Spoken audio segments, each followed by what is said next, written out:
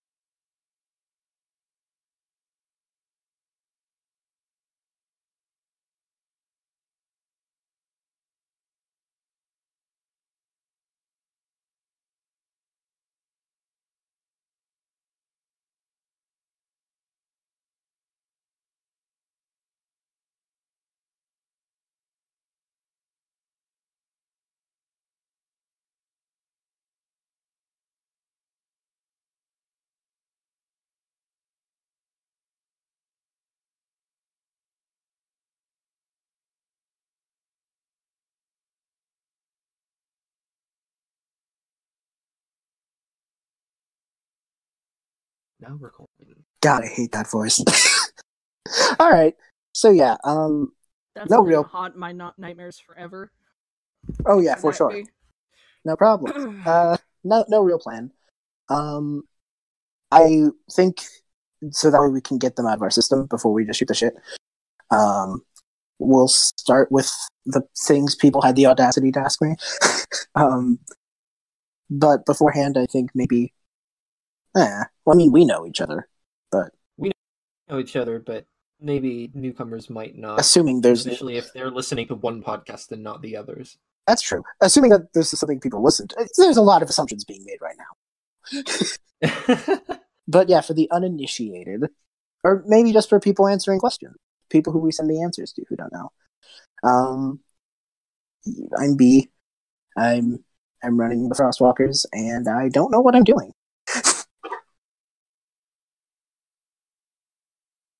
I'm Doug, aka Spyglass. I run the Escape Artist, and I also don't know what I'm doing. And I'm Lance, and I run the 20-sided adventure Space Days. And I'd say I know what I'm doing, but that would be a lie. Oh, good to know we're all on even terms. All right.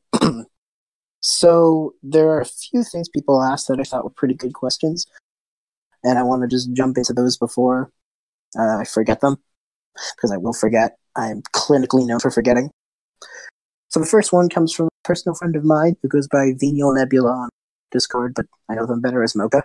And they asked me a few days ago, hey, sorry to be a bother, but in our D&D group, I call dibs to DM our next campaign, and I honestly have no idea where to start and what I'm doing. Oh, welcome to the club. I was wondering if you have any tips for a first-time DM trying to make a homebrew. I stand firm by the belief that a homebrew can be made starting with a pre-gen story.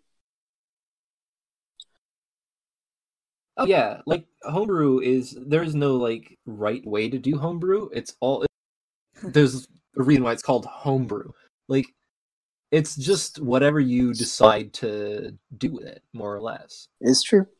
And I mean, you don't have the predicament. If you're new to DMing, if you're new to DMing as a whole, like I am, I would recommend searching stuff out that might be similar, because I guarantee you somebody has homebrewed something even marginally similar to what you are thinking of. That's true. Yeah, there's a. I looked up Cybermen stats and I found them.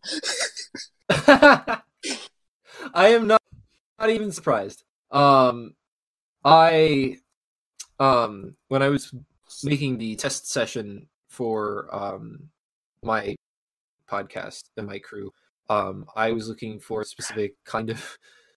This sounds weird, but I was looking for a specific kind of moth, and I just looked up moth creatures D&D, and I found what's called a flame moth. And I thought, hey, that's cool, but it doesn't really quite fit with what I have in mind for the theme. So I changed it a little bit, I tweaked it, I gave it some new stuff, and now it became the temporal moth. So I just changed some stuff around.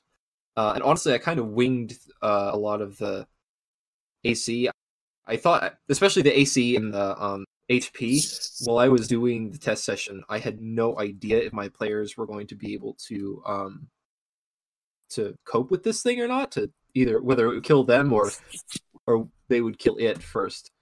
So right. I sort of like I actually changed the AC of it, or I changed the HP of it several times during the fight because I had no idea which way the fight was going.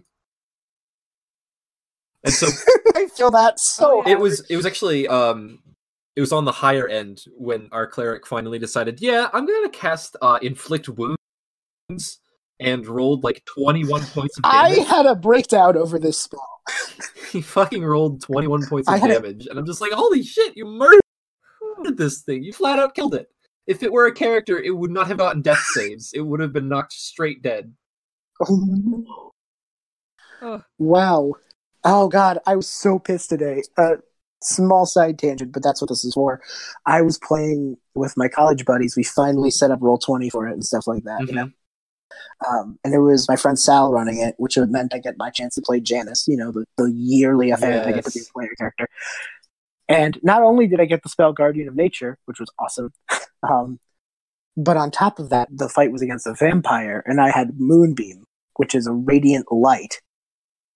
And I said one sentence that made Sal, my friend, my DM, almost leave the call, and that was, well, moonlight's just reflection of the sun.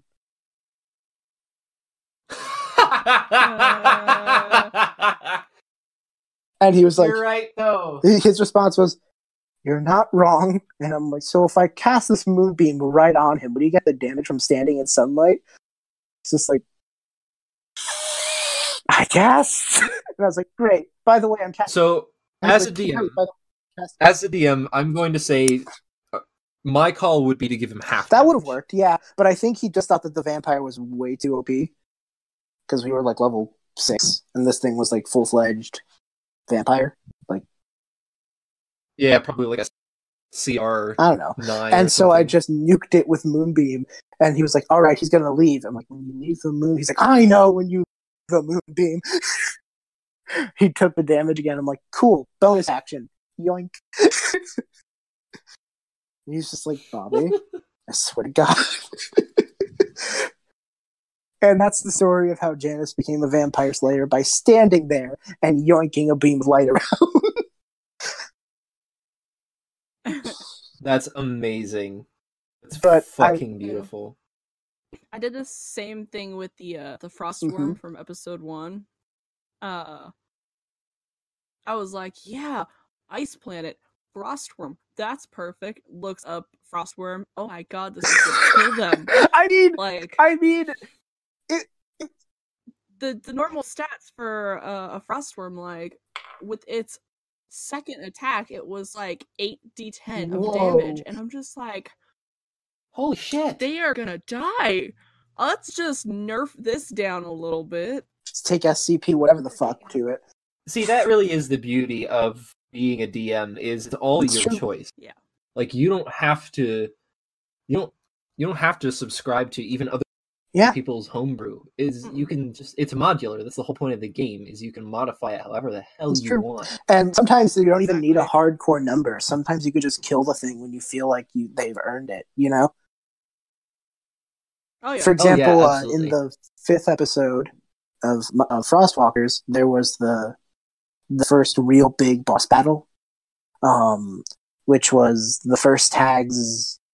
It's story related and kind of complicated, but like the Frostwolf is what I dubbed the thing, the giant thing that was totally not just the frozen boss from Kingdom Hearts. Yeah, I just listened. Yeah, bit about that. Then since I made it up, I found a stat block maker at my job during my off time and just started punching in numbers to see what happened for fun. And that's awesome. What I remembered succinctly was thinking, what if I just took a bunch of ice spells I already have memorized thanks to Calum, made them their attacks, like same damage calculations, same everything, but just called them something different. So their bite was just frostbite, their tail shot was just ice knife, like, because I knew those damage calculations, you know what I mean? And then what ended up happening with their HP and their AC was I built in a fun thing where someone hit it with fire, their AC would go down because it was made of ice. Like, its protection would wear it off. I was like, that's cool. And then Shay hit it with Moonbeam, and I was like, it's radiant fire. It's close enough. So I counted it. Yeah. And then Leona hit. It was. The thing was, that was a cool fucking scene. You know how right before Rowan killed it with Thunderwave, Sari had gotten like a nat 20 with the Flurry of Blows? That should have done it. That, like, numerics wise, that would have been the killing blow. But I knew that Rowan was right next on the turn order, and I knew Rowan getting the kill on this thing was such a better story beat. Because so then, like, after the episode, I came clean to Olivia. I was like, look, just so you know, that Flurry of Blows should have absolutely killed it, but I really thought Rowan getting the kill was a better story beat. And Livy's response was like, as someone who's DM'd in the past, I agree, you did the right thing. and she's like, I'm surprised you told me. She's like, I'm surprised you told me. I would not have known. That's I was like, I validating. just felt bad, man, because Sari got a nat 20 and a flurry of blows, and I feel like I completely stole her thunder. She's like, nah, man. Sari got the kill last episode.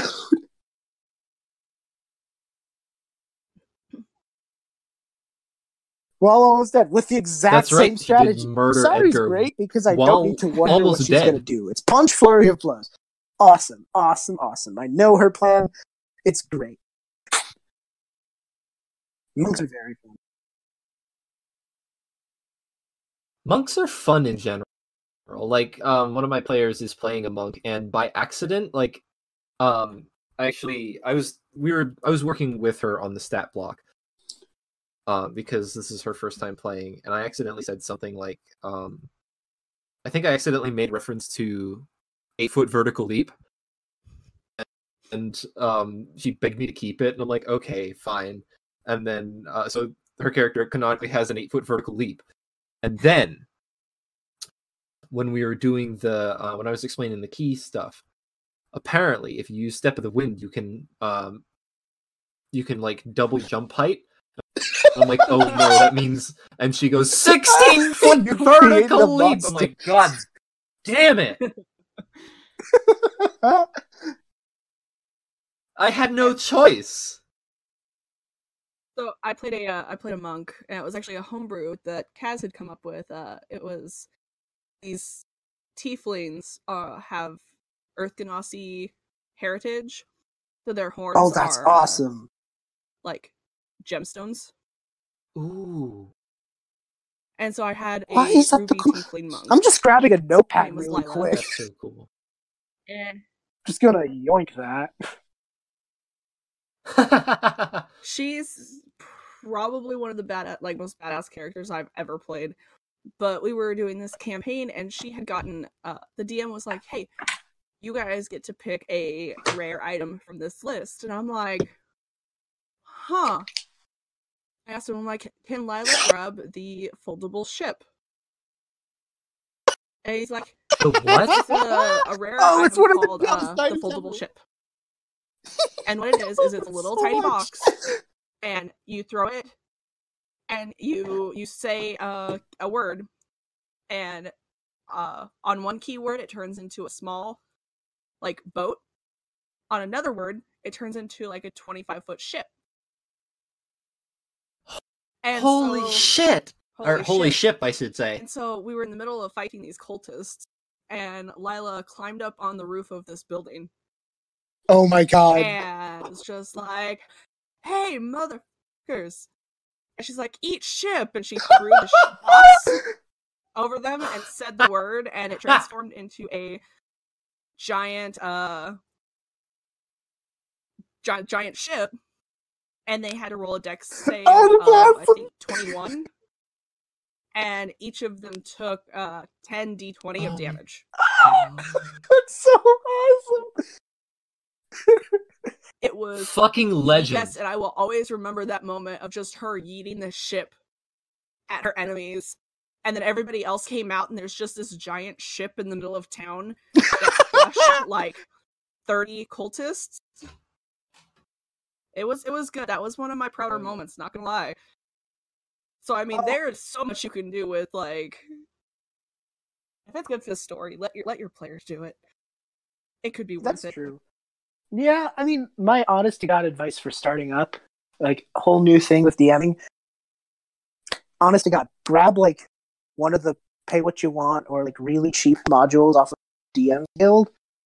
My personal favorite is, like, Secrets of Skyhorn Lighthouse, because there's so much creepy stuff and stuff that they wrote for Skyhorn Lighthouse only, like a whole new race of creatures that'll definitely spook them. Or even just start with Lost Minds of Phandelver. I mean, that's what the Adventure Zone did, and it's the fucking Adventure Zone. Like, if the Adventure Zone got away with just fucking doing the first mission of Lost Minds of Phandelver, and then it turned into, balance, I think you'll be fine doing anything like that. I guess while we're talking on terms of modules, does anyone have, like, a favorite pre-written thing that they've ran? My personal favorite is Dragon Heist, because, oh my god, it's so cool! So I have no previous DM experience. My that's only fair. experience DMing That's has been fair. a homebrew, same. so I really could not I say. have like we own probably 8 books, but I have not That's DM'd fair. I any of mean, those. They've been my homebrew. other suggestion would be, I really like Dragon Heist. Dragon Heist is fun. You can use the Xanathar and in the same story, and that blows my mind. Curse of Strahd's a favorite. Everyone likes Strahd. I mean, unless you want to have a fun campaign where no one gets sad, in which case, don't do Strahd. My only time being a PC in Strahd, there was a TPK. Oh yeah.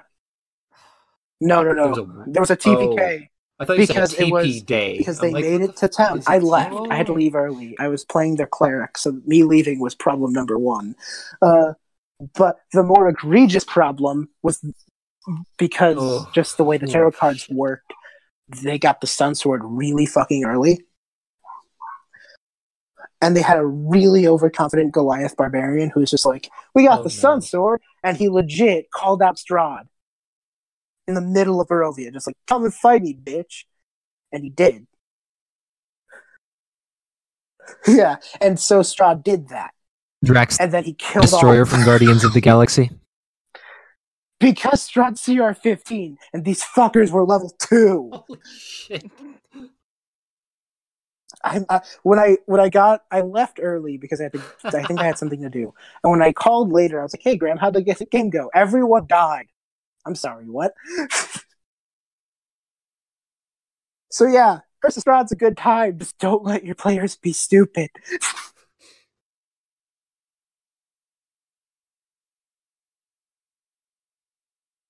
That's pretty sage advice in any circumstance, no matter what. Just don't let your players be stupid. You as the DM have the right to say no. Like, that is a thing that you have in your toolbox. Or as my favorite, you can say, no, I can't let you do that. Yeah, I think I've said absolutely not a few times. Yeah, the more colorful version of it. I think my biggest advice for anybody who wants to start DMing is don't try to write out your thing as a story. Write it out as like an outline and bullet points and what you want, like where you want them to go, because I can guarantee you 100% that they will not do what you want to do. They will find some way to derail it. They will find some person to talk to who you've never created. And oh, believe me, I know. So do not rely on a story. Rely on bullet points, because they will find a way. And if you don't think you have enough, you do. Trust me. Yep. That's the one thing that you really do need to have as a skill as a DM is improv. You need to be able to make shit up on the fly. Because one of my players in the very first episode of the Escape Artists, which will be out soon, our necromancer threw sort of a curveball at me, and he wanted to enchant his book.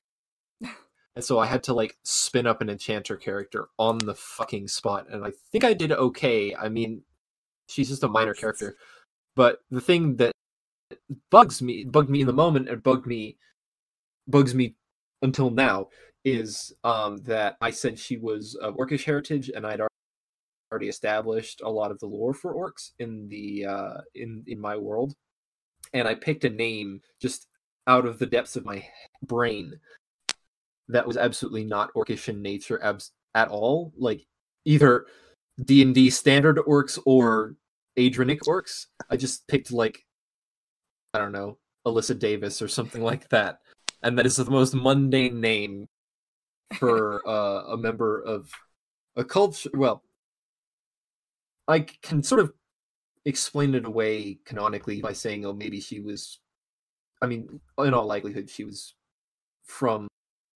not from her species culture, but like orcs in Adrian are inspired by like Polynesian culture, and their language is inspired by Polynesian language. So I take a lot of like cues from Mari, and I just came up with Davis on the fly, and I'm like, shit. In my head, as I was saying this, my mouth was moving, and in my head I was going, shit, fuck, I fucked up, shit.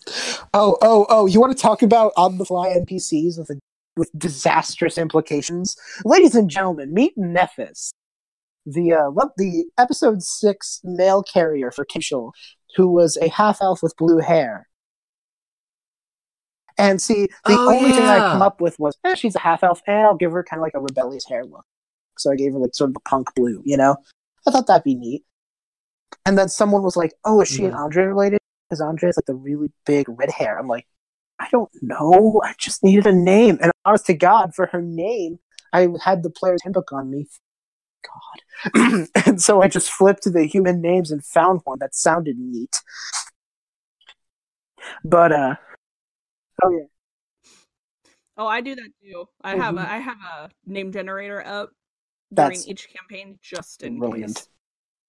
That's actually really smart, but I don't know of any. That's fair. The other thing name the thing Mercer, because so I just sort of like that Mercer, which I watched religiously when I got into DMing. He because he knew the cultures of the characters, he found names from those cultures and wrote them down on sticky notes, with like in gold the words being like gnome names, orc names. So then so maybe for you that might be a good idea, Spy. Yeah, I mean, for gnome names especially, like that's going to be pretty easy because gnomes are sort of like inspired by like Celtic and certainly pre-Roman British Isles, but they have more like Welsh names basically, like Celtic and Welsh and stuff like that, which is some of the most common surnames today. So yeah. Moral of the story, Mocha? Do whatever the fuck you want. Pretty much. Oh, that's wonderful. Christ. Okay. Oh, we kind of answered this next one a little bit in our tangents, so yes. Pixie asked, how do you plan good? I can't plan good. I need advice on how to plan good.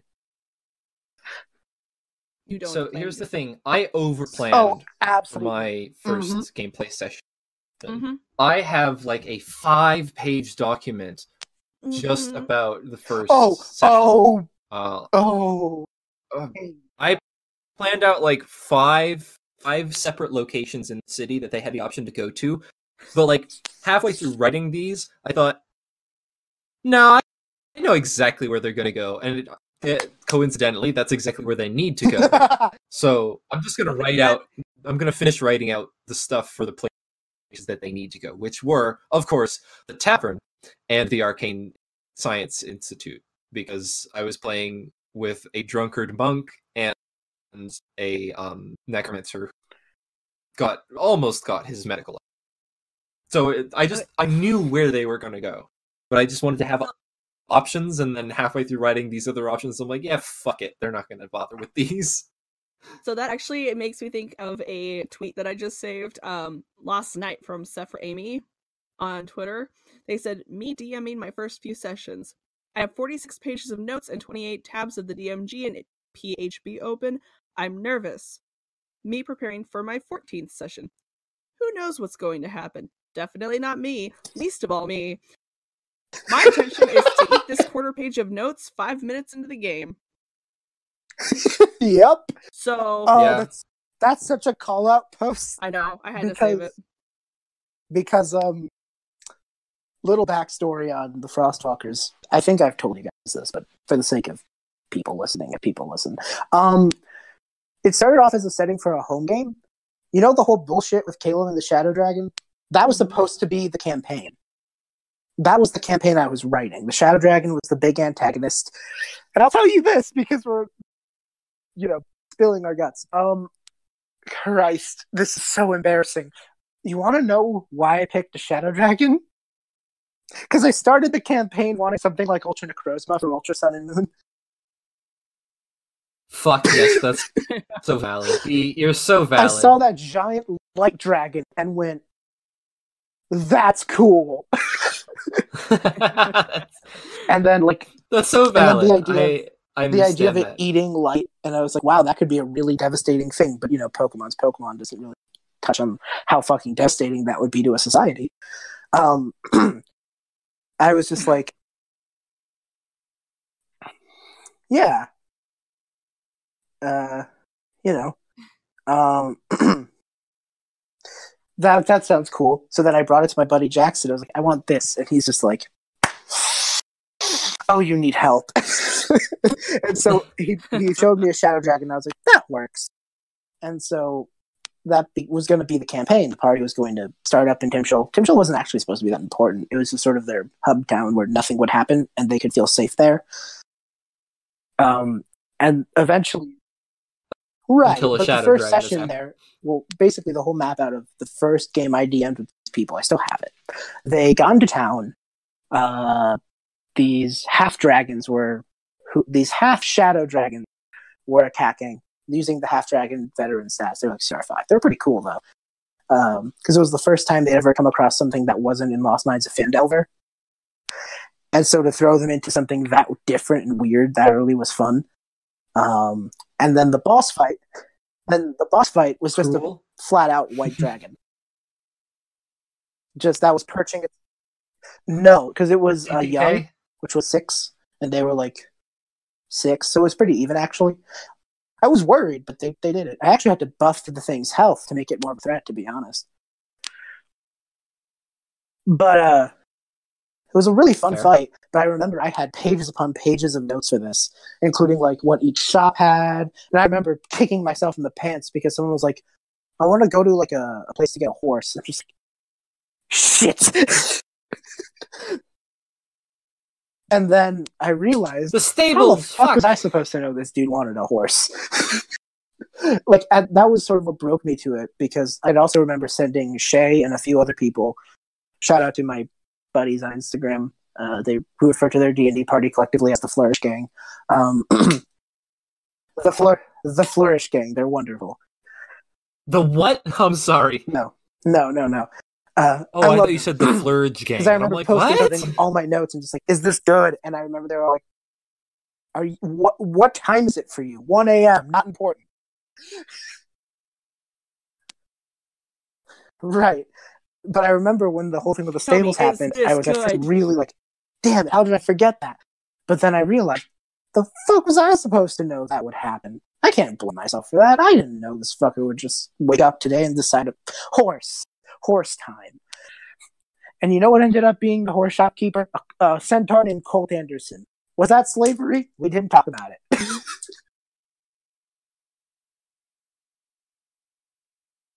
Colt Anderson did not have to consider Colt Anderson's dispatch.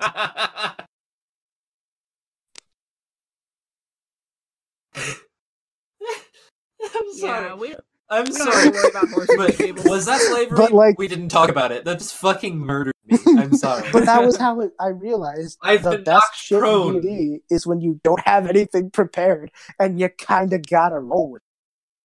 And so the first couple episodes of the podcast, because I was like, it's a podcast, it's different. I have to be more professional, TM.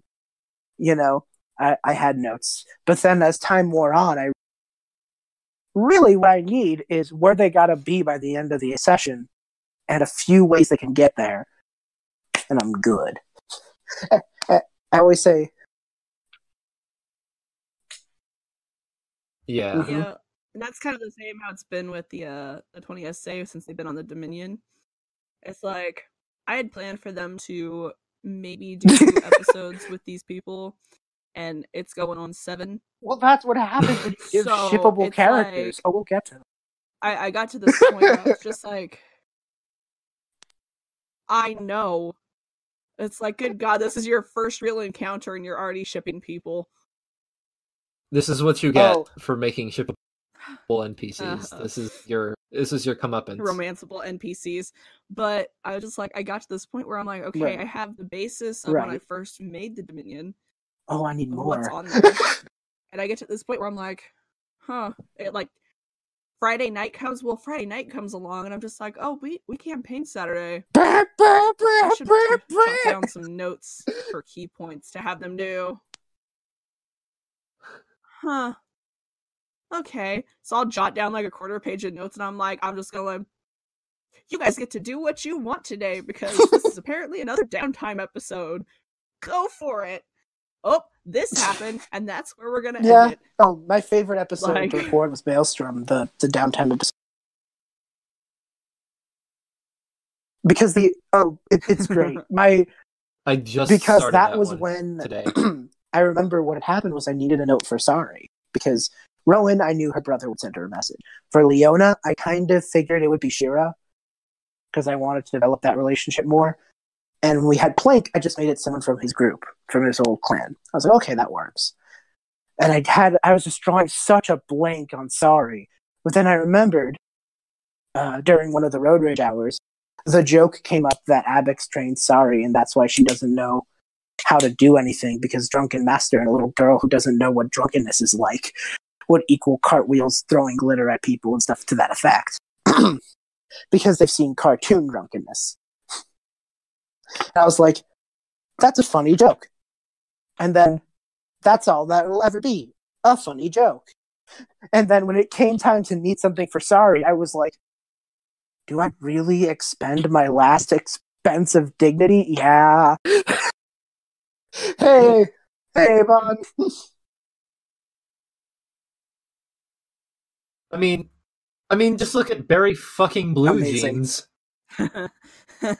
My first cosplay from Taz.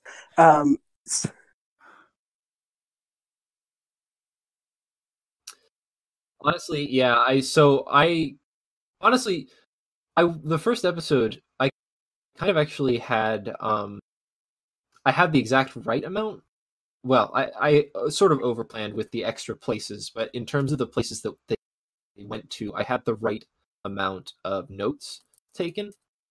And so we stopped. We called time exactly where my notes for that session or my notes for the whole campaign up to this point ended, or at least, well, for the details.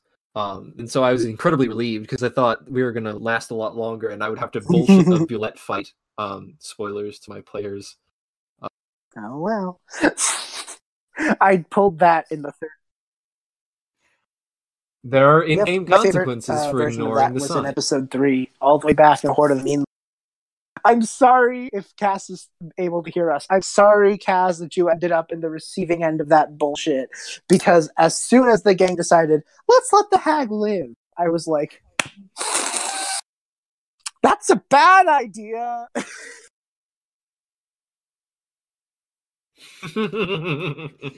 Kaz moved to the Okay, bedroom because cool. I think I was That's being cool. too But loud either while they were way, trying to I was like, edit. yeah, this will be a So- fun, like, homage to early D&D dungeon crawl. There'll be some mean locks. They'll kill a hag. It'll be great. They let the hag live, and I'm just sitting there like, well, this ends the entire plan I have for the back Like- half of this arc. Shit. Oh man, I know. Like, I'm constantly sort of terrified that that my players are going to do something that I'm not expecting, and I have to rethink That's what I did with everything that I have the planned Frosters, for the because arc. the first hag was supposed to die episode 3, and the whole shit that starts, I think, 7 onward, at 7 to 8, yeah, it only became 7 and 8 where this was a plot thread, was supposed to be like 5 to 8. It was supposed to be a much bigger thing. But because they had to seek vengeance on the first hag, I was like, shit, what are they going to do? What are they going to do? But it was a good exercise. Right. But then I had to put in a good as exercise. Leona put it, they had to finish what they okay, started. what would these hags plan if one of them made it out alive? You know what I mean? It became a good exercise of what the villains had to do. Yeah. Yeah, I had to do something like that since the third episode when Nora revealed herself to Gabriel. Oh, like, you weren't expecting that, were you? I was not expecting that, because this is a guy Oh, that no. was like in And then charge of finding she fucking her, made a call out post on and she just Twitter.com. revealed that she's pretty much she dropped many faces to reveal that she's on the ship. Fuck! with this pirate and this other guy. So she kind of like fucked over her teammates. Now they're on not a just manhunt herself, for the Miss but her Lily because they teammates, know. Now Gabriel knows what that ship is and who is the captain of that ship.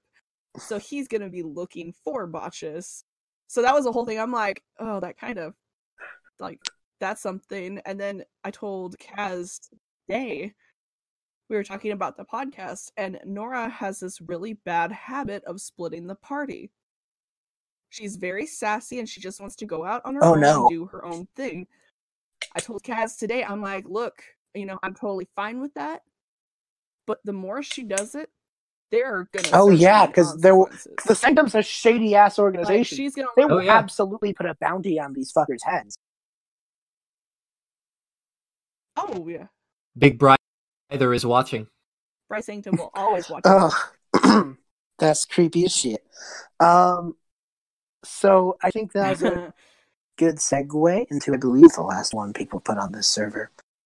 I'll do a quick spot check after this, so that I don't miss anyone's. But I think the last real question, and then we can just get into like if we have anything for each other and just shooting the shit for a hot minute or so. Lee asks, how do you deal with a frequently mutating cast in story and in real life? So some context to Lee's question. Lee runs a home game with some like high school, college friends. Well, I think just high school friends. Because it's a home game and just the situation she's in, it's not a consistent group. And because it's not a consistent group, people hop in, hop out, on the reg. I was actually really flattered because Lee came up to me and was like, hey, could I run this game in Timshul? And I was just like, absolutely. And she was like, cool. Could I like get like a basic amount of things? Not too much spoilers, but like list of character, just a list of NPCs. I was like, oh, absolutely. And I was like, feel free to use like a cast as NPCs, but my rule was like, just like don't kill them and don't like do anything that would break the world, because like that's my I was just like, just don't kill characters that aren't mine. And she was like, oh yeah, for sure. But so thank you, Lee. That was super flattering. It made me feel like I was doing a good job. But yeah, I guess with a group that comes in and out, how do you form a story around that?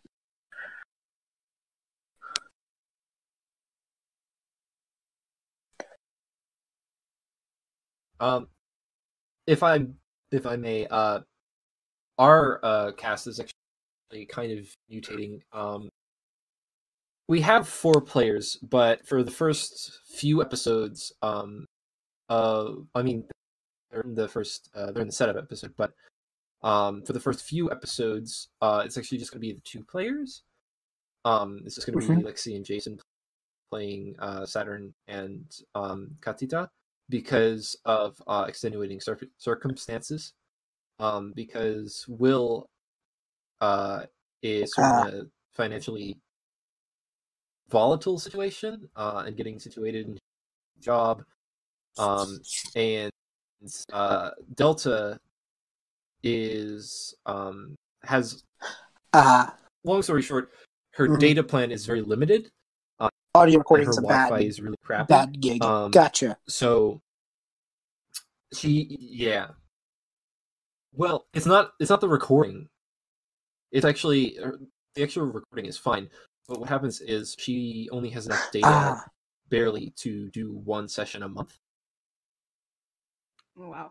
And if that, so we're just sort of waiting it out until both of those of them can find sort of better circumstances. Yeah, go. Keep going. I'm sorry. But I mean, especially the past few weeks has been just absolute chaos in everybody's life, especially for me. I'm sure you guys know why. But now that things have sort of calmed down, I have much more time on my hands to just do sort of whatever. And that includes like that includes, of course, the Escape Artist, which I'm sort of putting off editing. But also my other podcasts. Oh god, I love Starhopper Radio. Starhopper. Deal. The cast morphed in a really interesting way because, like I said, before we got on call, we talked for a little bit. It started off with people I knew. Like Misty was a friend for about 2 years. Rev was a friend for about 2 years. Graham was my friend all throughout high school. The only exceptions to the being people I knew were Rowan and Talia. Talia was someone who, because I wanted someone who knew the game more than I did, so I made it lowest of my low points. I joke. I made a post on Reddit asking about if people were interested, and they were like the one person who was in our age range. I love all of the people who were super excited and interested and had characters and were a bit older, but it was like when the crew's collective median age was 17 or like 18, having someone who's like 30 on the show seemed a little, Yeah, like, not to say I wouldn't play with them in any other circumstance. I'm sure they're great people, Yeah. That's the thing. Right. But it's just sort of consistency of, and it's all Absolutely. about And because most of them it were people I mentions knew. that I knew motivation bringing came from in people. making sure that your other cast members Kind of. were comfortable as well. But Megan was in that age range, and Shay I met through an Instagram live stream. They were just doing art, and it was a really funny premise. It was like, someone suggests a dumbass name, I'll try and make a character around it. And I didn't suggest it. Someone suggested Throgmorton. I turned it into half-orc cookboy who used his great axe as a cutting knife. And the rest is history. And what ended up happening, just the weirdness of it all. Graham and Rev are two of the people who come on occasion. Perfect. I was so happy Andre got to be on the Arc 1 finale. But Plank, Plank's only showed up a few times. Andre's only showed up a few times. Misty and Shira, because they got a really good art school in. Oh, yay. Spent like all of last semester working on their portfolio and all of this semester freaking out about, starting school. So her time as Shira kind of came to an abrupt halt, but Shira's remained an NPC that Misty has a lot of control over through messages and stuff. Yeah.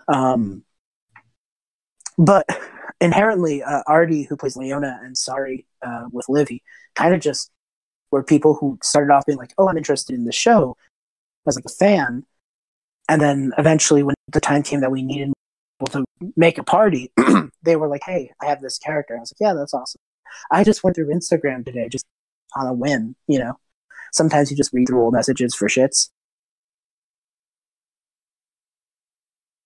I was looking through the ones on the Frostwalker server, and the first thing Livy had ever contacted us with was when we were doing that NPC thing. Where, like, that feeling. You can submit an NPC to the town, And sure enough, the NPC they enlisted was Sari.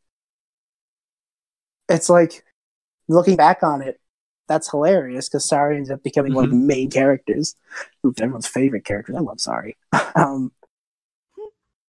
But, like, Timshul is great for that, because it's set in a town that people live in. So... Sari is so good. I love it.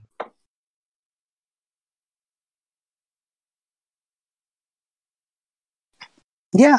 That's what I love most about Timshul is that's my big the setting scare with really the Ravnica enables, interludes, because inherently the people in that storyline are the people who ended up being warped there, which are Leona, Sari, Rowan, Andre, Plank, who I threw in as an NPC just in case Graham wanted to show up, and Mason, another NPC, and Caleb. But inherently, if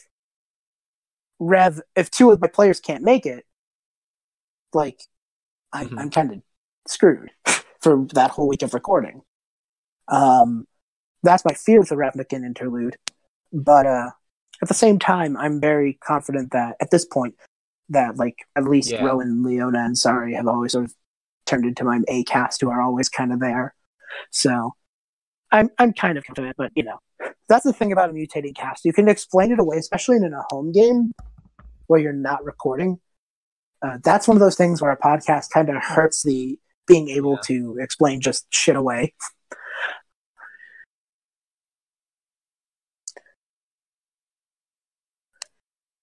Oh yeah.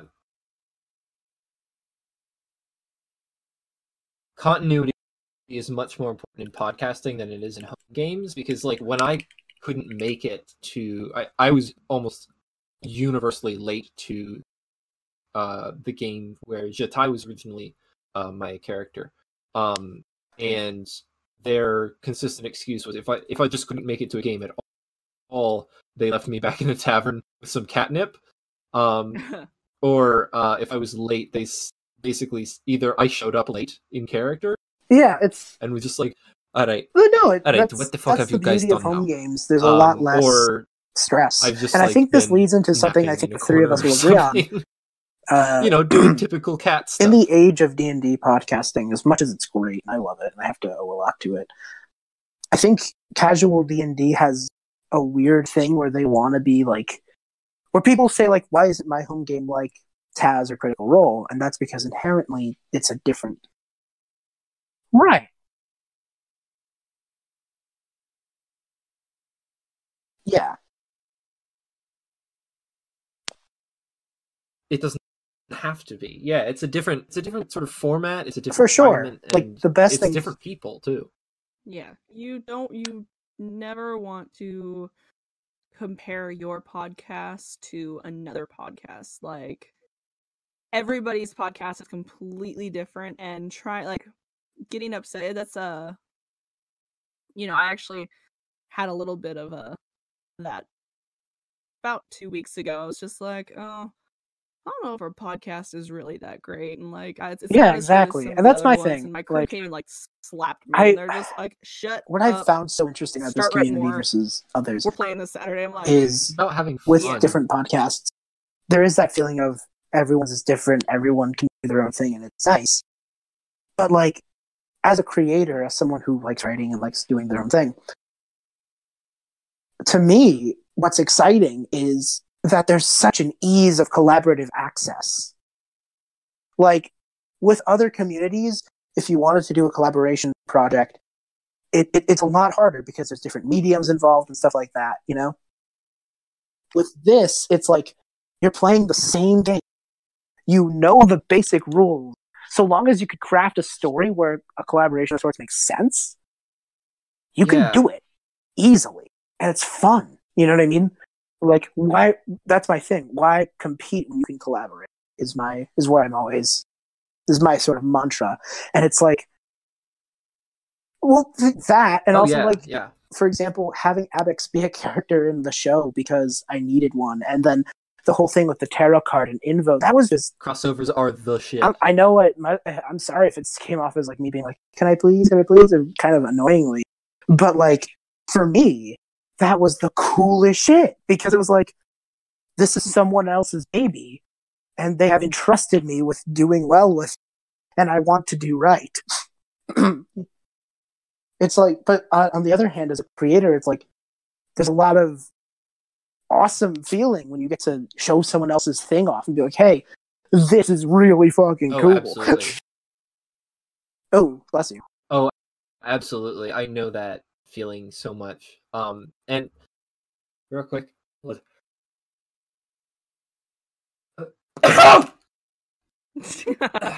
you. I just sneezed so hard I knocked my headphones off. I heard that. That was intense. It's okay. I sneeze like a little kitten, so it evens out. Yeah. On the subject of both doing things right and showing off other people's stuff. I think I was there for this. Was this representation? This is the first time you told me about the like that. Story. I think super important to me. And I was talking to Shay about it like a week ago or so.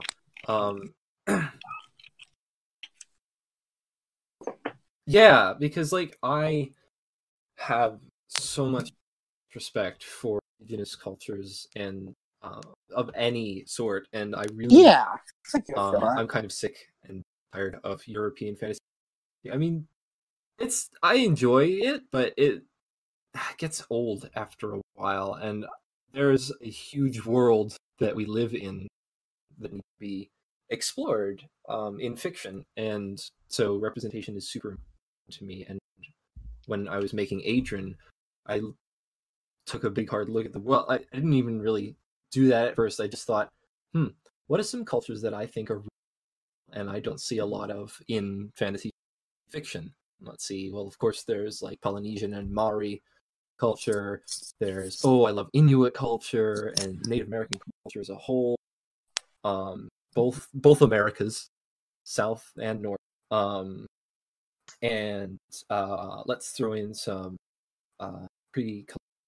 pre-colonial African culture, halflings, and maybe mix that with like Central Asian, and it just sort of spiraled from there. And I ended up with like the lizard folk are inspired by ancient Mesoamerican culture, and it's evolved into something that's way more diverse than any other fantasy world that I've seen so far. Yes. And sort of real quick plug here in case this gets published.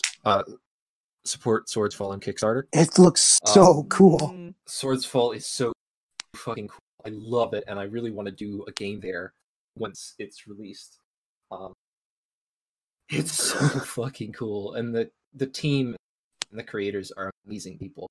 But yeah, so one of the main driving forces of Adrian is representing a much wider scope of like, hey, if you think this is cool in fantasy, you should check out the real thing, because these people exist in real life to a degree. So, and that extends also to like, sort of to a more subtle extent to like LGBT representation. Because like one of our main characters is very outspokenly lesbian, and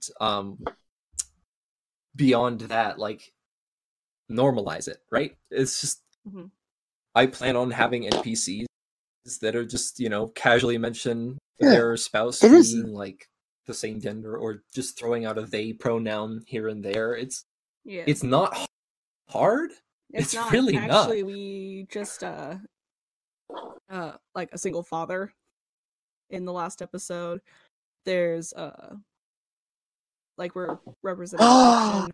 I have a little deaf boy at my school that he found out that I was doing a D&D podcast, and I learned some sign language to talk with him, and he told me that his dad plays D&D. And so I made a NPC based off of him that's going to be showing up in a little bit. I have a, blind, there's the LGBTQ representation, and it's all these little things that are kind of like popping up, and it's really cool to like see. Especially like disability rep is something that I kind of have to work on, because it's kind of it's like in a weird way, like when you're playing a game of D&D, but like at base, you have your characters and you have your monsters, and besides like townsfolk NPCs, where you can shine with those representational moments, like I feel like especially stuff like disability representation is one of those things that, like, when you're playing typical dungeon crawling, you really don't think about it, unless one of your characters has it. But then, like, I hate to say it, because, like, I bet you, especially in like early editions of D&D, like stuff like that would absolutely constitute like almost bad consequences, when in all reality, not that in real life, But how do you show it in a game, Which is like, again, that's why townsfolk NPC nice way to do that, because when you're doing monsters and your characters alone in a wood somewhere, that's not something that really comes up. So unless one of your characters is unless one of your characters is and we actually talked about this. I talked about this with Saturn's player.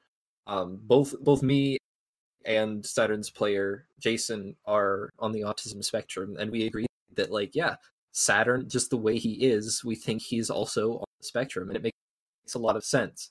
And he's a half elf, and while ordinarily half elves get a bonus to their charisma, we agreed that, like, yeah, he's really not a charismatic person. Just both by virtue of there are some autism, some which is, forms of the spectrum comes out that. mean, but it's just like, yeah, both me and Jason agreed, Right. like, yeah, No, that sounded neither of us are particularly charismatic, but also just like the way that Saturn is as a person, like, he is not the most charismatic person. So we agreed that, like, yeah, plus his bonus should go to intelligence, because that's like his thing. He is a genius, but he is an underappreciated genius because his views and his morality differ from everybody else around him. And that's not a bad thing. Like, he genuinely wants to help people, but the way that he's going about it is he views That's always things in a interesting to light play that with, people don't agree with. So I guess short answer to the whole Mm-hmm. Rotating cast thing is because I know we went on a tangent, but that's great. Oh no, I'm glad we did, and I want to come back to it, but just to bookmark it for Lee, and then we can jump back to just us talking, because that was really the point. My point was some questions, but most of it is us just talking and getting to enjoy each other's company for a bit. Bookend Lee's question. If you can work it into the story, great. Otherwise, it's a home game. Like, that sounds so condescending, but that's the beauty of, like, D&D. Don't think about it. Don't worry about it. If a character is not there, come up with a funny reason that makes the rest of the people at the table laugh. If it exactly like if it gets a chuckle out of everyone else in their room, and there's no hard feelings about the reason why they couldn't make it, then you'll be surprised how wonderful it is, you know?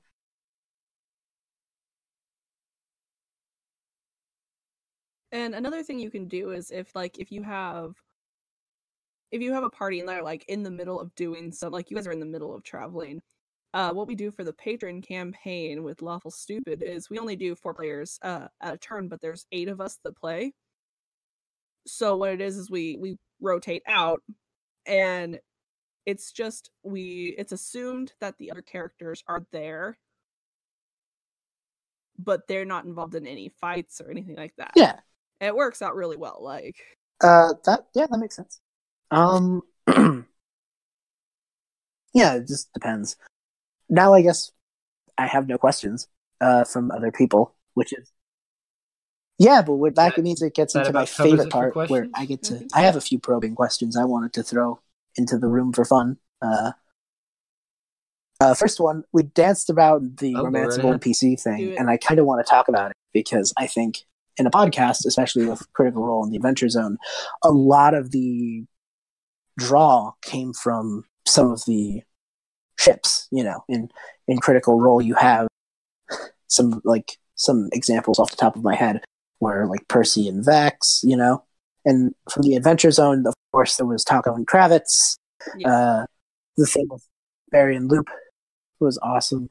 But like, I guess going off of that, as people who work both just in D&D in general and in the case of podcasting, and I think Lance and I and Spyglass can have a really funny story in a hot minute, but because I think we all know the joke I'm about to pull.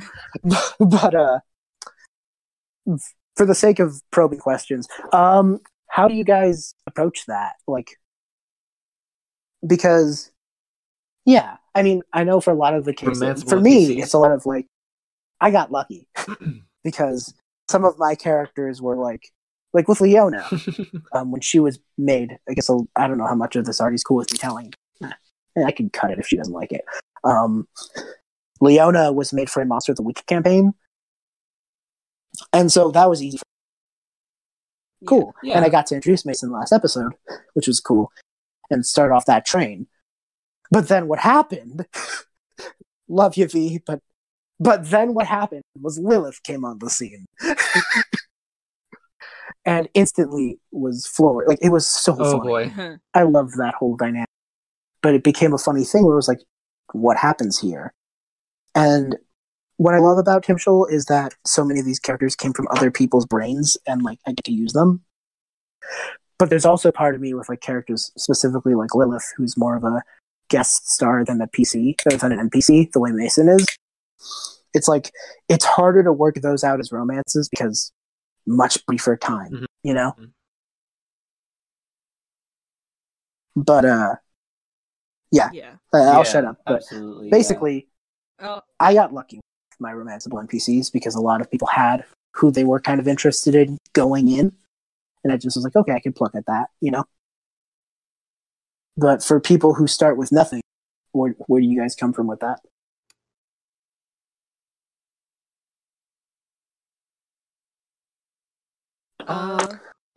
I'll let Lance go first because I have really no commentary on this. So, like, okay. With Botchus, we kind of played around with his backstory. I gave him some, like, bonds that he already had with people on his home planet and that kind of stuff. And he came to me and he asked me, he's like, hey, can Botchus have had a recent, like, you know, a fling with this NPC at one point? And I was like, yeah, totally. It's over now, but, you know.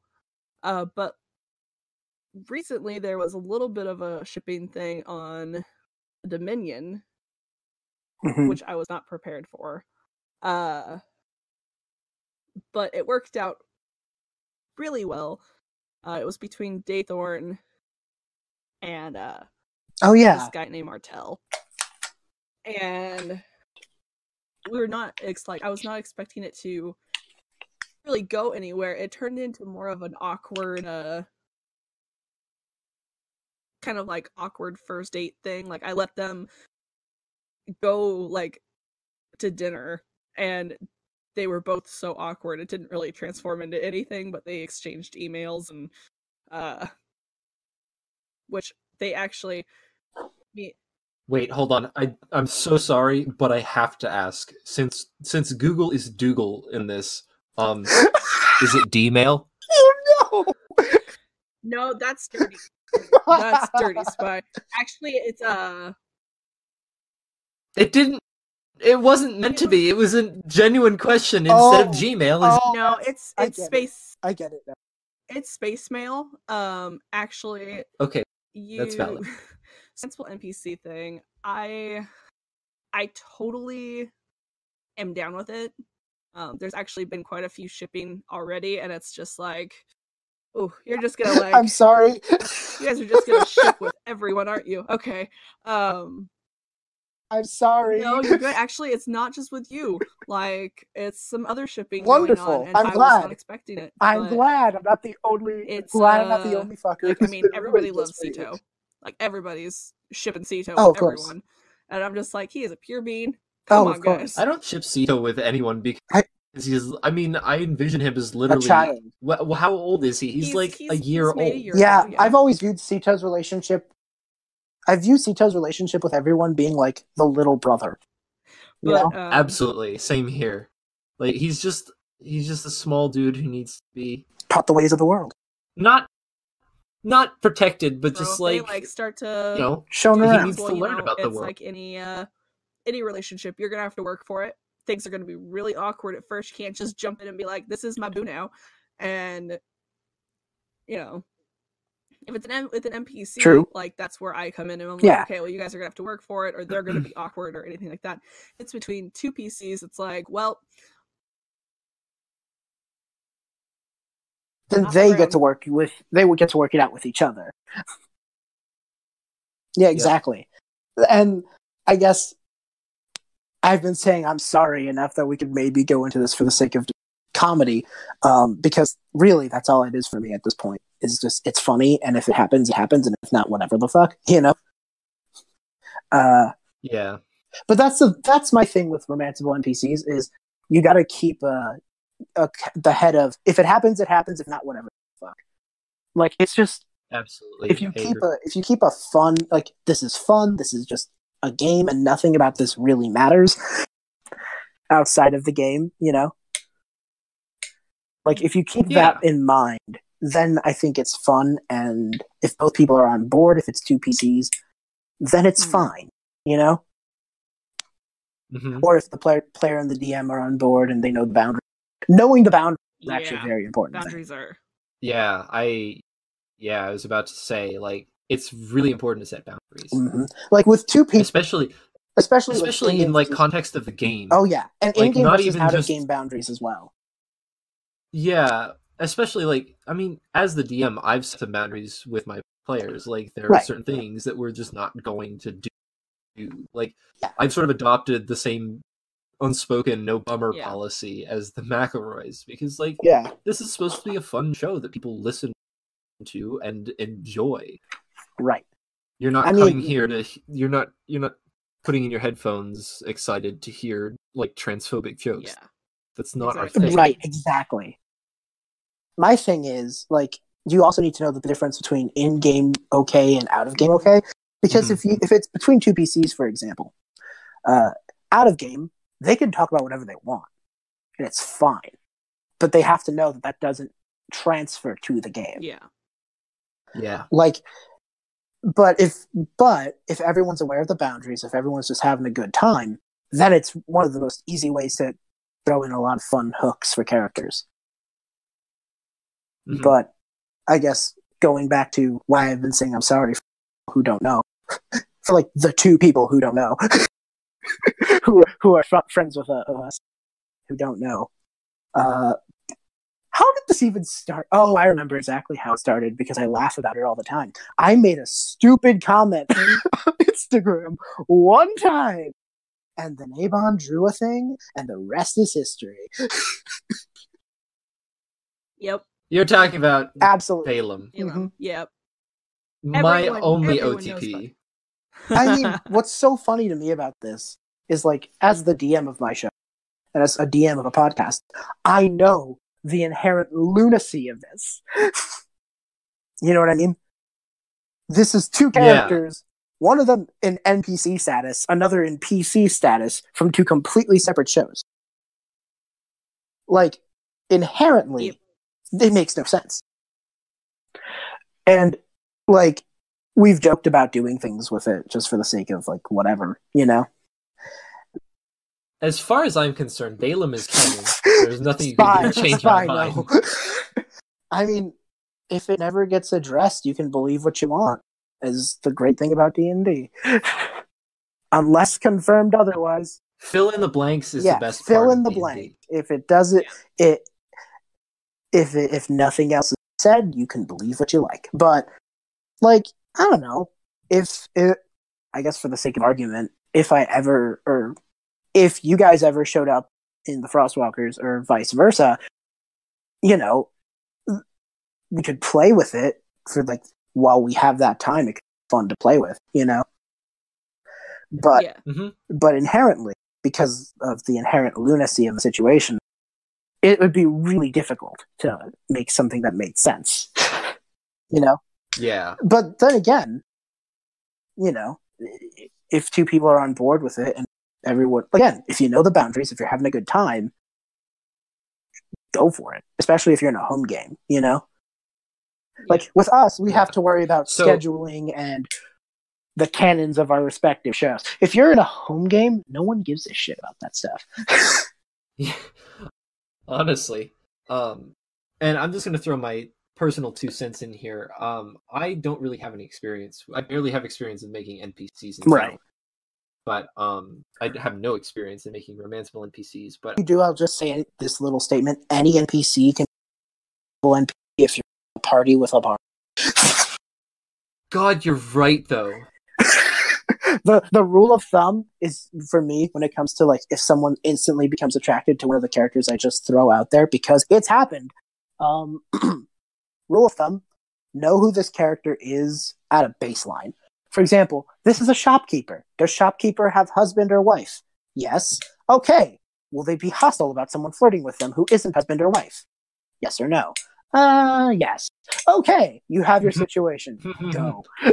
That's sort of my 2 Q&As when it comes to random characters people flirt with. Are they in a committed relationship? Yay, nay. Let's say yeah. Are they upset, or would they be upset if someone else hit on them? Nah. You know what I mean?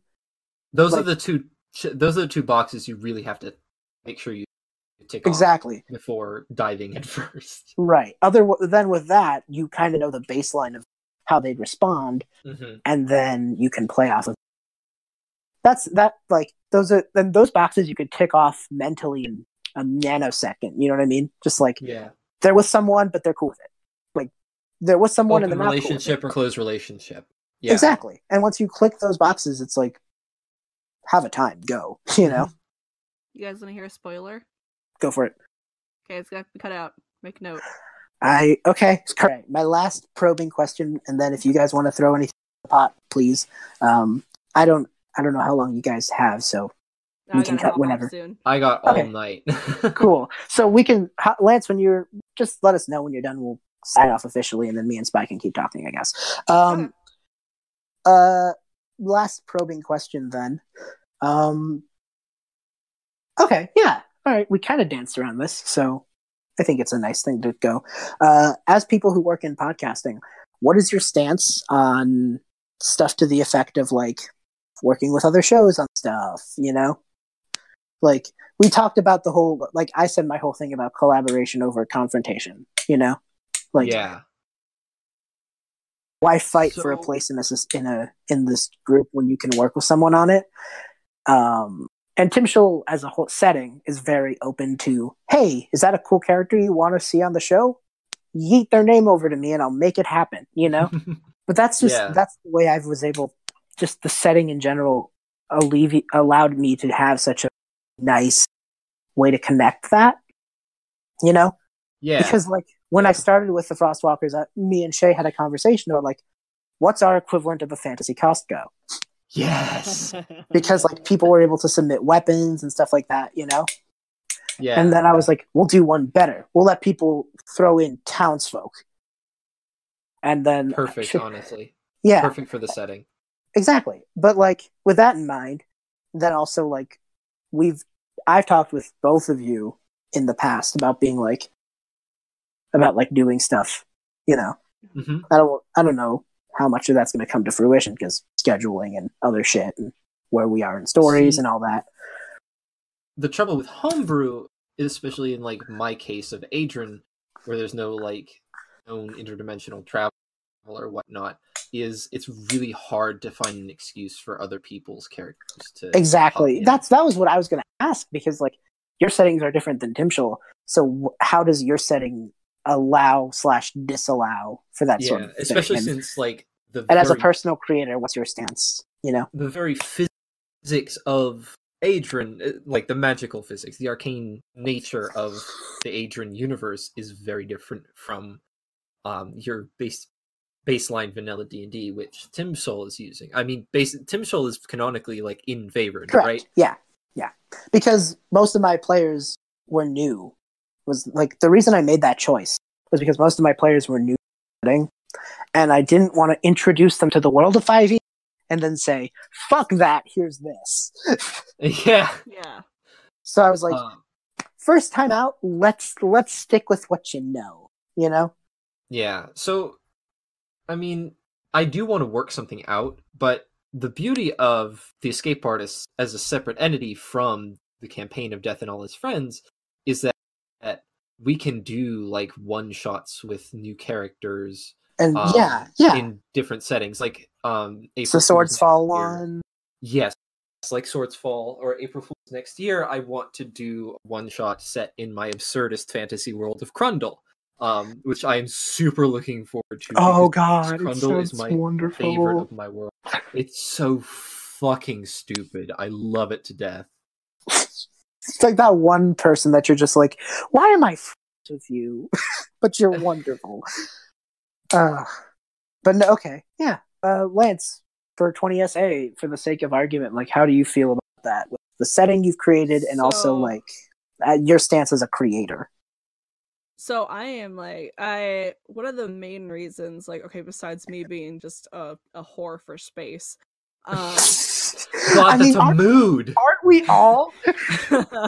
And mainly because I really wanted to, like, challenge myself and not just have it in a single world setting, right? And that way I could also thanks for let the my call-out imagination posts, guys. Explode with, you know, oh, I want to do an ice thing. Okay, let's go to an ice planet.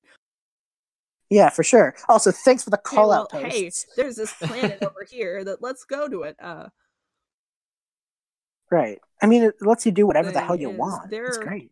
are definitely opportunities where we could do a one-shot. Yeah.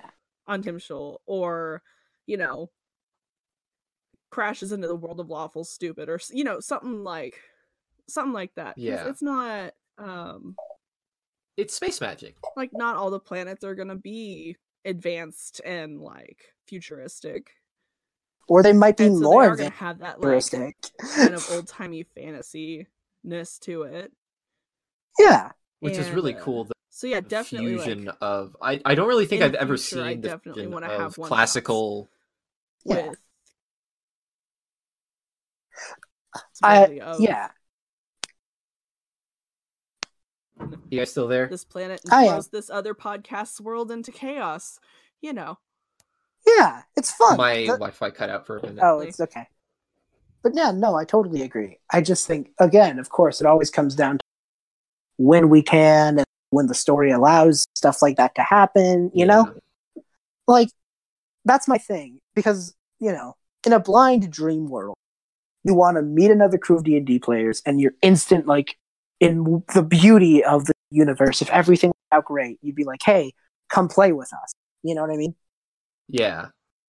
Like, that's your dream with any new person who you meet when you play D&D. Because you want to share stories. That's the beauty of the game, is like it's all about just telling a good story with friends, you know? That's pretty much the point behind Right. I think behind all of our podcasts. Yeah. Yeah. So like, or at least of course, the main point. Yeah. So of course, dream world, you want to be like, hey, yeah, we can make that work. Let's do it, you know?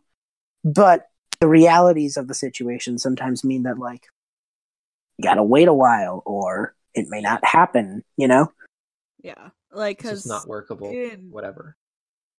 you know, I have so much planned for this first season. Like, my hope is to maybe have 2 or 3 seasons of Space Days. Right. Like, I think you've expressed that in other Yeah. stuff, so that's not much of a spoiler. I'm just sorry, that wasn't to say anything bad. I was just like, do I make a note? No. No, my main goal is to have 2 or 3 seasons of this thing, because there's gonna be so many loops and twists, and like I have them all planned in my head, and knowing my crew, they're gonna mess something up, so I'm gonna have even more loops and twists. So right. it's, you know, there's gonna be plenty of time for those, you know, those one shots, those chances that we can get together and collaborate with other groups. And like, my crew's already asking me for a beach episode. I'm like, guys, it's only episode 14. Come on. Beach Planet. Hey, man! It took me 10 episodes to cave to Ravnica, so. Well, I don't know if you guys have seen the one of the posts on it was one of our earlier ones, actually, the Lyferius postcard that we put up. Oh God! It rings. Where did you put that? It's on Instagram. It's on Instagram, and actually Kaz made it. Oh my God! Wait, I think I've seen it, but I just don't. Lyferius or something like that. I feel like I remember this, but I just don't remember from. I'm gonna look right now. That's the beauty of cellular devices.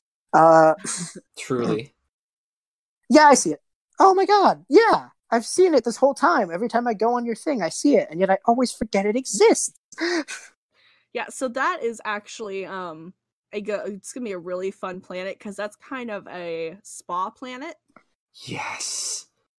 Perfect. So it's right outside of Thybus and the Cultos system. It's where, you know, the rich and famous kind of go to vacation and get away from their planet for a little while. And I'm really excited for that one, because that is kind of the beach planet.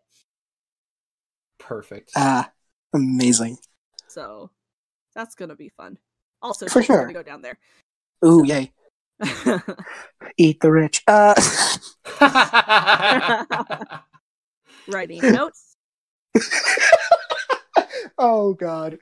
But yeah, I think on the whole, and I know that question was both because we brought it up and I thought it'd be fun to pull on more, and also because I'm absolutely guilty, and I'm sorry to the both of you, because even this was me going like, you know what'd be fun?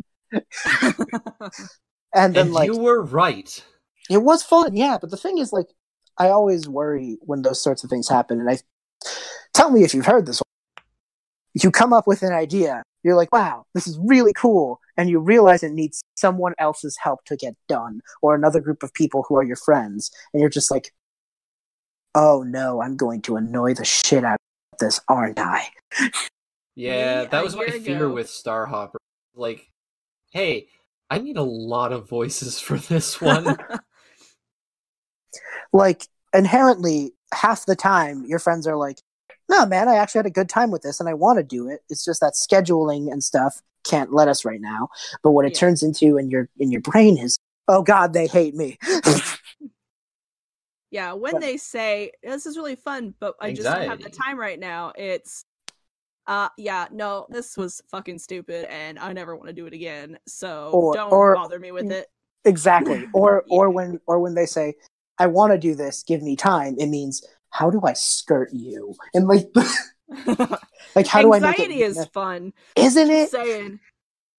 We should definitely clear this up for listeners. Like, this is not what it comes off as socially. That's just what our shit brains interpret it Oh as. yes. Yeah. That No, was yeah. very much the point.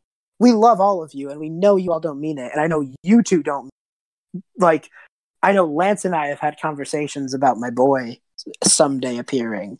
No, you're Incredibly never valid. bothering. Like that's for sure. You're never a bother or anything like that. Yeah. And I'm excited. I'm like looking forward to it. Actually, like my players have been getting on me. I promised them one-on-ones. I remember you mentioning that. Yep. And I think in one day Dragon mentioned it to me about 5 times. Oh no. And I was finally just like, okay, give me to the end of the day and I'll have dates for you guys. And she's like, well, there's no worry. Like, there's no rush. And I'm just like, you asked me 5 times when we're going to do these today. That is a rush, my friend. To be honest, I haven't even started writing those yet. But okay, let's put you next Tuesday, you next Thursday. And Oh no. so I'm just sitting here. I'm like, I am so glad I'm on spring break so I can actually write this stuff. Oh yeah. And this part I can also cut. I think the nice thing about having this little secret DM cabal now is that if time comes where one of us is like, shit, I'm fucked, I need help, the other could be like, dude, you have 2 of us here. Yeah. Real shit, I'm definitely going to be relying on the you. No, please do. I'm Yeah. happy to help. Plus, like, it'll be. I think this is nice. It is. That's all I got. If y'all got questions to throw in the community pot, go. But I'm spent. I kind of wanted to ask, like, just generally, how do you guys do creatures? Like, how do you decide, like, what creatures to use in a particular session, arc, whatever? Vola's Guide to Monsters. I mean, that's a given. Yeah. Go ahead, B. I was just gonna say, because Tim Schultz of 5e Fantasy, so I have the beauty of, like, the monster manual being something I can pull from. But Volo's has, like, a handy thing where it's like, hey, is your main antagonist a coven of hags, mayhaps? And I went, yes, my main antagonist is indeed a coven of... Oh, wise book. And it was like, here's a list of minions they'd have. And I'm like, thank you, wise book. And then I just went with that. Meanlock were not on there. I just remember watching a top 10 countdown of, like, the scariest monsters in D&D, and Meanlocks being number 1. And I was just like, I want them now. For ours, it's a little bit like the creatures are a little bit more thought out, like, in the ways of I have to think about the atmosphere and, like, what the surrounding area is. Mm-hmm. And kind of go off of that of what kind of creatures would live there. Like, actually in the next episode, and you'll hear it in the talking on the Dominion, but the crew's gonna have to go after this creature that I homebrewed that is called fun. the Haikun. Are they the Espeon looking things? They are. They I like how that was the. I'm sorry. yeah, no, it's good. Like so this creature, I actually have several homebrew creatures that I would just sit there and I would sit outside. I'd look at my farm animals and I draw random creatures based off of them. Like, That's so cool. So that's what this was. Is I was looking at our rabbits and our cat, and I was sketching. And so this thing is like a mixture. It looks like between like a rabbit, a cat, and a kangaroo. Yes. So cute. It's so cool. Giant like spiked scorpion tail. So it's like this is a homebrew thing that they're gonna have to go after. And so this was like, okay, well, this thing exists on really dusty planets. Like it's hot. They, they live in this kind of setting. And so every now and then I will create these homebrew things where I'm like, okay, well, I don't want just like a dire wolf, or I don't want just a, this goblin thing, I don't want a goblin. I don't want just goblins. I don't like them. I don't like goblins. Goblin. So it's just one of those things I'll look and I'll be like, okay, well, this creature lives in this kind of habitat. Oh, but so does this creature. Hey, let's mix them. Like, I love it. The best part of creature design, honestly, is looking at real world environments and seeing what lives there and thinking like, for me, like I like to think along the lines of evolution. Like, okay, what do we know about this environment in real life? What lives there? What adaptations do these things have? How can I mix and match these adaptations to make a cool creature that fits into the phylogeny of the world? Phylogeny is a huge thing for me. I'm a huge nerd for that stuff. Yeah. So like I can't just stick like I can't mix like insects and mammals without like a good evolutionary basis for why that exists. Like centaurs don't exist in Adrian. They just don't, because they are a huge middle finger to all of evolution and phylogeny. So with Adrian, I went and for the races, especially for the races that I have so far, I went and, well, for most of the humanoid races, it was just a matter of like figuring out where they sit on the human evolutionary tree. But for like the bugbears and the hobgoblins, which are species of the same genus, and for the tabaxi and lizard folk and the kenku, which I'll come back to in a moment, they were the most fun. I took a long look at like what they are in D&D canon and how I can take those designs and basically Darwinize them into into real-ish creatures. And so with the tabaxi, I was looking through the viverrid mammals, which are carnivores. And I looked at a bunch of them because in Sphera, the gnolls are based on binturongs. And then I was looking through the viverids and I came across genets. And I was like, huh, those look a lot like tabaxi already. So if they just evolved a humanoid form, they'd be tabaxi. So that's what they are canonically, is tabaxi are big humanoid genets. And I've actually worked with for the lizard folk. It wasn't even much of a browsing decision for me. It was just like, oh yeah, I've worked with something called a Solomon Islands skink, or a prehensile-tailed skink, and I thought, yeah, that's the big fucking arboreal lizard that has a pretty good chance of evolving a really humanoid body shape. And there we have the lizard folk, the dragonborn and kobolds. Yeah. I'm sorry. No, please. Sorry. I just realized something that I wanted to mention. All right. Real quick, I just want to go over no, please. The kenku are my favorite because I was thinking, I could go the boring old, they're just big crows route. But then my friends suggested for owl bears, what if they're big monotremes? Like, if you know what a monotreme is, they're the group that platypi and echidnas belong to. And I said, Alex, you're a goddamn genius. And you just gave me an idea for the Kenku. So the Kenku are not birds. They are humanoid monotremes. That's awesome. And they live on this island called Chimera that is basically the Australia/Madagascar Adrian, where Have you noticed that monotremes have you noticed that the monotreme family is the family for I don't fucking know why this exists? Yes. Yep. Evolution just looked at the- monotremes and went, yeah, you fuck off. Evolution spam box. Basically. But yeah, so Chimera is the land of the monotremes, and it's going to be really exciting because I have one of the sub-arcs of Death and All His Friends is planned that they go to Chimera.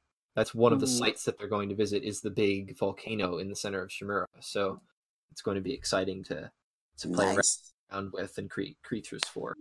My thing for monsters is like not so much like the fantasy monsters because Timshel does have that, but I couldn't be me if I didn't dive into my roots because the show that made me excited about writing was Doctor Who, and if there's one thing you can give Doctor Who is that their monsters, when done well, are awesome. So good. Oh yes, and so that is like some of my favorite parts of story design is like making a good monster.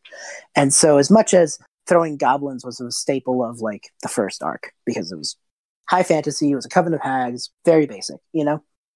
And like as an introductory story, I thought that worked. And the same can be said in Ravnik because if I'm using that setting, I kind of want to use creatures that exist on that setting, you know? But as time goes on, especially with Arc, and also especially with the Dalem one-shot that is happening because me and Avon couldn't help ourselves. Nope, you're good. You're good. We made a one-shot based on the kid characters that everyone drew. And we want each person takes one of them, and then the story happens. And the story is parents are away, there's going to be a party that the kids are throwing, then they make it into the catacombs. Yes. And the catacombs of the castle have creatures stored by Calem's father, the evil king. And the party unwittingly unleashes one of them. I won't spoil what it is. But if you spend time in the catacomb before or after you unleash this creature, you can read the notes of the evil king and Calem's, I guess, addenda to those notes, where he tries to document what the hell is underneath the castle. And the Doctor Who writer and the SCP lover in me came out to play for Fitzroy's Catacombs. So, if anyone gets to play in those... Oh, by the way, Lance, I'll cut this too. Abon wanted me to ask you. I could send you the DM. Because I was like, Abon goes, hey, which ones are taken? I'm like, the twins and Nicholas are taken. And she's like, cool, I can't decide between Kencher or Rin. And I'm like, okay, cool. Well, whichever is fine. And then they just fucking throw the curveball at me. Oh, I'll pick the one Lance doesn't pick. I'm like, wait, they're playing? And then they're like, you're going to make them. So I'm sorry. Sorry in advance.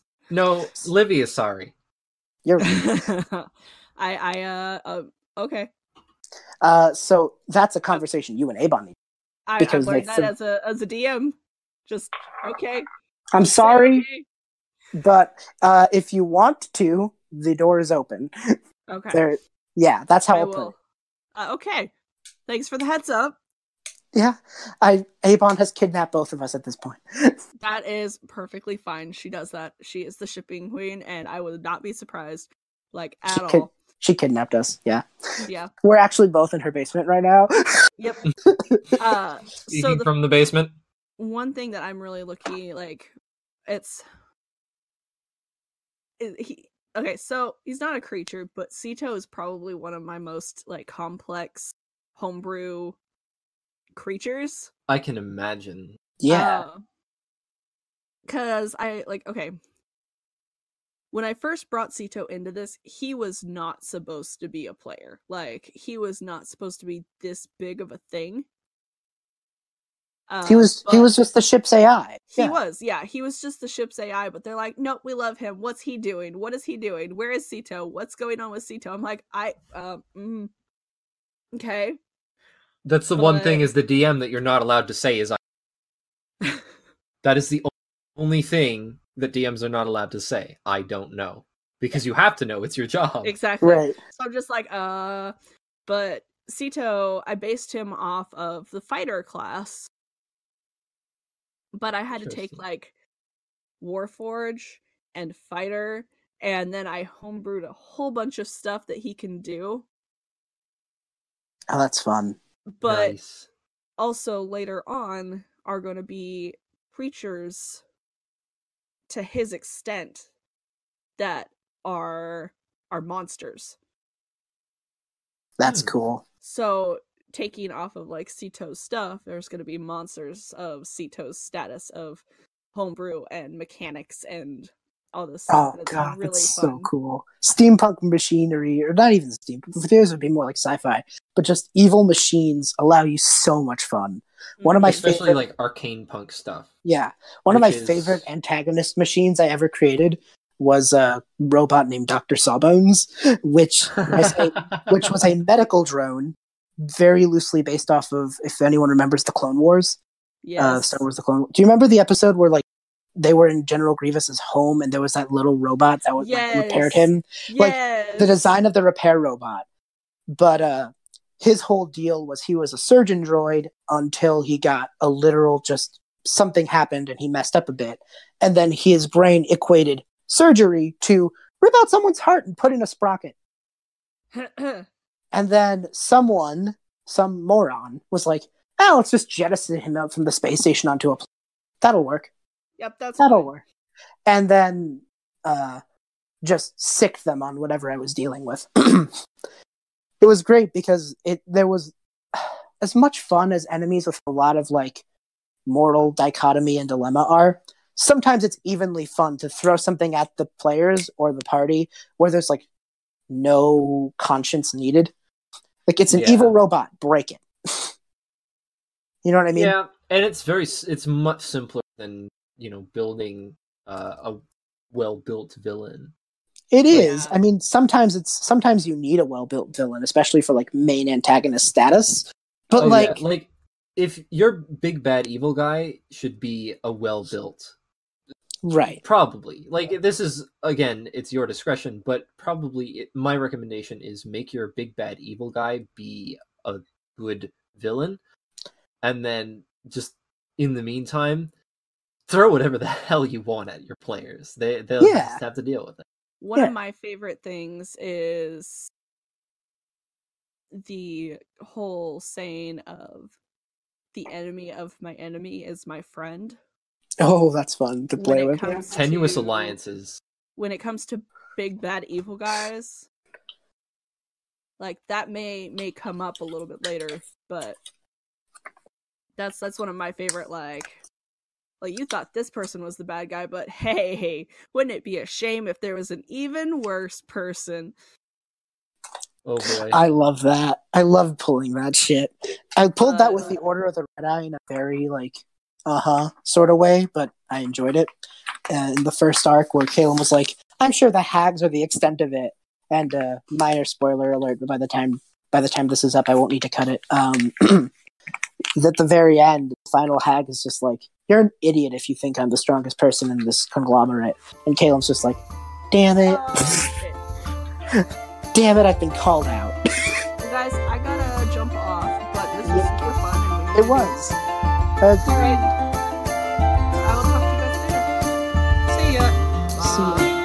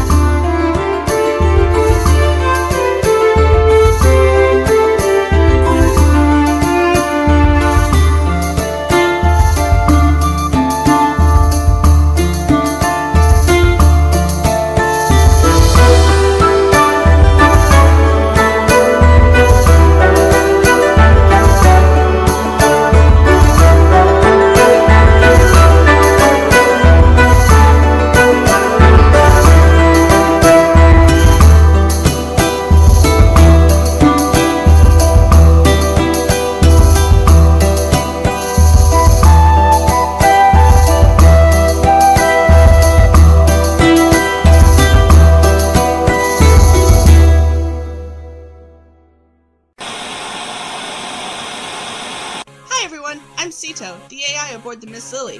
I'm sorry to interrupt your regularly programmed podcast, but I wanted to tell you about my family who star in the 20-Sided Adventures podcast, a D&D 5e space opera.